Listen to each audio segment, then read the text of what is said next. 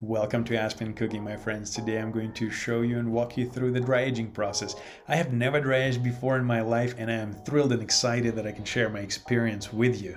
After I'll walk you through the quick setup process, I'm going to show you how I cook those steaks. I'm going to show you what results I have, and of course I'll give it a taste and I'll share my opinion with you. I'll be completely honest. I have nothing to hide from you. Again, I have never dry aged, but let's have a look at what we're working with here today.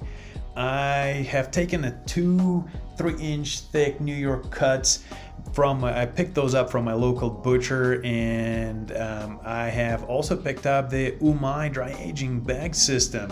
I will drop the link for it below for you guys to have a look and decide if you want to use it. The instructions were attached. There were 3 bags inside, and I just went ahead and followed everything down to the T, and turned out to be a super simple and easy process. And I will also attach a link for all of the additional equipment I have used that was extremely useful in this preparation. Our steaks are in the bag. Each of them is roughly 2.5 pounds. So that is the weight we have in the beginning. Folks with the Umai company really thought this whole process through. They included this filter media that helps us when we're trying to suck all of the air out and maybe a little bit of keep the moisture in, I guess keep bacteria out. And this filter media comes in very, very handy.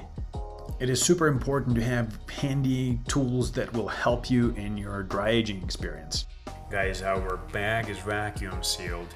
We're not going to be able to get rid of all of the air, but that's okay, because the bags will do all of the job for us. Now it is time to send these babies into the fridge. Marking beginning and the end of dry aging will help me to keep track of them. I'm gonna give our steaks a quick weigh-in and send these babies to the fridge. And now we're sending them into the fridge for 28 days. We'll see you then. Guys, it is day 9 of our steak aging process. I am worried a little bit. I'm not too sure what to make of these areas right here. It almost looks like there's some fungus or something settling on it, but hopefully that's not the case. I'm not panicking just yet. I do believe in this Umai system and that it will do fantastic and fabulous job. I ended up dry aging for a couple of days more than what I have anticipated, but after I opened the bags, I was pleasantly surprised. The smell was amazing, and steaks look just what I thought they would look based on the pictures I've seen before. The pellicus was just kind of like fatty and oily a little bit to touch, but overall it was great. For those that don't know what pellicus is, it is the bark that is being developed on the outside of the steak during the dry aging time. And now we're going to move on into the important part. The pellicus itself isn't very tasty. I'm not really sure what we're going to do with it just yet, but I am cutting the steaks to the thickness and I'm shaping them just the way I want them. Guys, it is super important to have very, very sharp knife. Pellicus that I had developed on my steak was extremely hard, and without a good and sharp knife, this process would have been a nightmare. The knife that I use, I basically picked up a whole package of brand new knives from Costco. They had them on a great deal. When my channel grows to over 1 million subscribers and I'll become big bad YouTuber, I'm going to develop my own line of knives and I'm going to be trying to sell them to you. But for right now, Costco knives it is. Guys, when you're cutting off the pellicus, make sure you don't go and be stingy and try to preserve extra meat. Pellicus itself does not taste good, so you want it all gone. And after all of the pellicus is gone, here's what we are left with. 2.5 pounds? No, I don't think so. We'll give it a weight in a second. But the texture itself is very interesting. It is a little bit oily to the touch, but it almost feels like a cured meat, like a prosciutto or like a Spanish jamon would feel like. Take a look at all of this pellicus. Look how much cutouts and how much waste. I'm not really sure if it's a waste. I'm going to look up on Google. Maybe there is a use, and pellicus can be used for, I don't know, making meatballs or something. Second steak gives the same type of treatment. All of the pellicus is gone. reminding you, sharp knife is a must. I'm using a different knife because I found that it's actually easier to use a fillet knife when you kind of working with trying to cut the thin areas off instead of trying to just lump the thick portions away from the steak. All of this is pellicus and the trimmings. I mean, all of that is just the waste. That goes away. We're not going to use it. And here's the result after both steaks are trimmed. Look at the color. We start with bright red, and now we have this deep ruby color. It is very delicious. It looks appetizing. And oh yeah, I promised you I'm going to give it a weigh-in. Okay, so let's do just that. Let's have a look what we are pulling on the scale. Reminding you, we started with almost 5 pounds. We had 4 pounds 11 ounces between both steaks, and let's have a look what we're left after dry aging is done and the trimmings are cut off. Yep, 1.5 pounds. That's crazy. Surprise, motherfucker. This is a 3-inch cut. This is a 3-inch cut. Let's cook this and let's see if this is so much different and so much better and is worth the wait.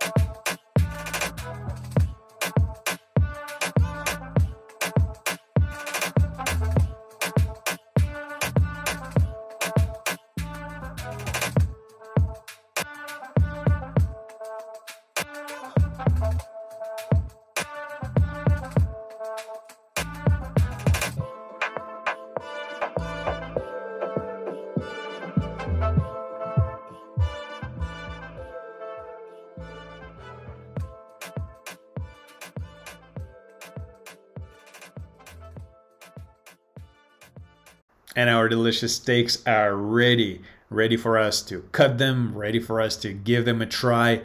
So while preparing these, I was really hoping for a really good crust and bark develop. I was shooting for medium rare, and wow, look at that, medium rare it is. It is more on the rare side. It is exactly what's going to allow us to give the steak a proper taste and develop an opinion of our own, in order to determine if the wait was worthwhile and our dry aging is a thing that I want to repeat and try again. Think about it, guys. 30 days is a very long time to wait for a delicious steak, and I just couldn't let it go along. I paired it with this delicious veggie. It is an asparagus recipe with great sauce. I'm going to leave a pop-up link on top of your screen so you can click it and watch me prep it. I'm really hoping you will watch that video, enjoy it. And again, if you like what you see, give this video a thumbs up, subscribe, and we'll be back with more delicious video for you. Guys, when you have your own food blog, what happens is you end up eating your food 99% of the time. A couple of honest revelations is that this steak, after we eat like few more bites, it just a little bit dry. And I don't know if it's me, and I will just, you know, honestly, I mean, maybe it is a cook error. Maybe I kept it in a my bag for too long. Maybe I dry aged it for 30 days. I should have, dry aged for only 15. I don't know. But this steak is a little bit dry. However, the nice and crispy outside of it, I was never able to achieve it before with the steak. This steak gave me that texture, and overall taste is okay. Honestly, I wouldn't wait for 30 days like anymore and lose about 2.5 to 3 pounds of actual steak useful weight that I can eat and enjoy.